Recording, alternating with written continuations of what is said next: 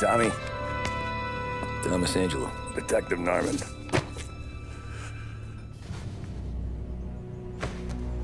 You alone?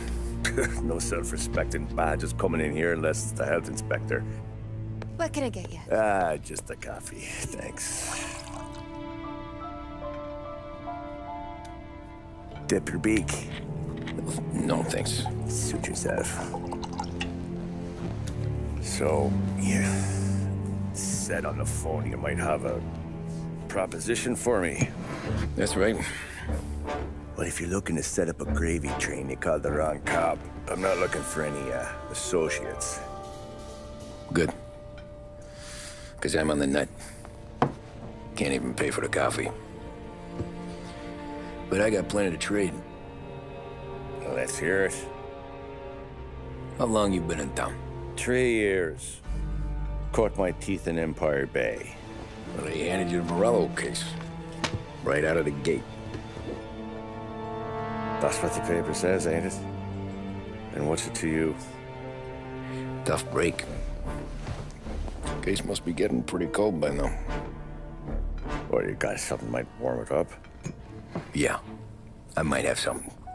And what's my end of the deal? You want money?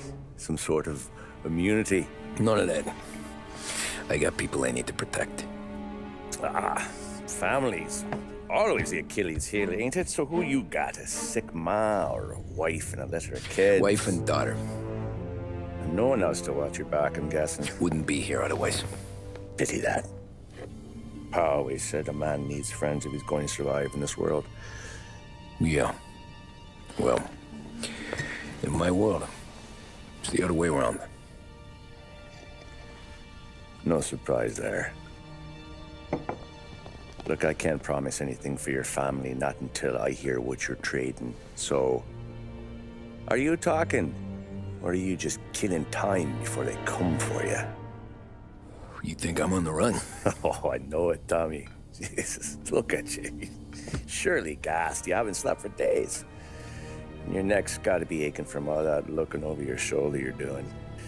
No, the way I figure it is you got someone powerful mean on your tail and they ain't giving up until you end up in the river.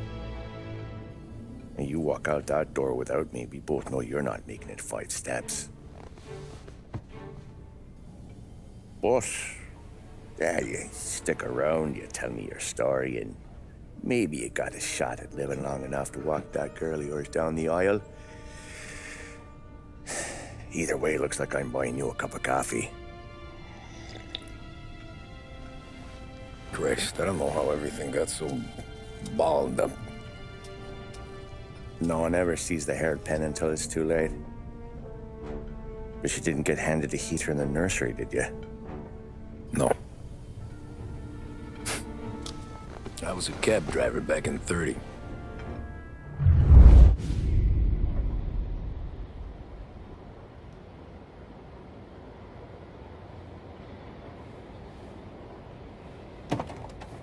I mostly drove nights, because the money was better.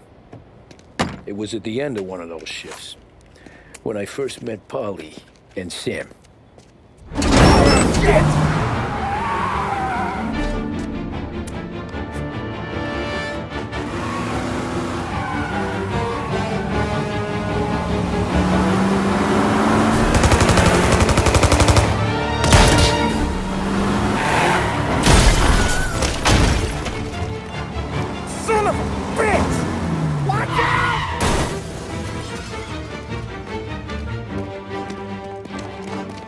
Get up, Polly! There's a taxi here! We'll be okay! Move it! Come on! Where to? Anywhere. Fast!